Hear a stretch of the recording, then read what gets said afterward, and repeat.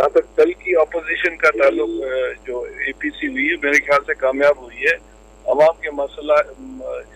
کے مسئلے مہنگائی کا مسئلہ, گیس الیکٹریسٹی اور دوسری کھانے پینے کی چیزیں, بجٹس اور دوسرے جو مسنگ پرسنز کا مسئلہ ہے, اس کے بعد ہیومن رائٹس ابیوزز کا مسئلہ ہے, دوسرا جو 18 امینڈمنٹس کے حوالے سے جو باتیں ہو رہی ہیں ڈی ریل کرنے کی, تو ان سب مسئلوں پر سب پولیٹیکل پارٹیز بیٹھی ہیں اور ایک دن میں تو چیزیں فیصلہ نہیں ہوتی ہے. ہاں البتہ یہ ہم چاہیں گے کہ عوام کو ریلیف ملے بجٹ میں, دوسری چیزوں میں بھی. اور پیپلز پارٹی ایک چیز پر ہے کہ بھائی پارلیمنٹ اپنا مدعا پورا کرے.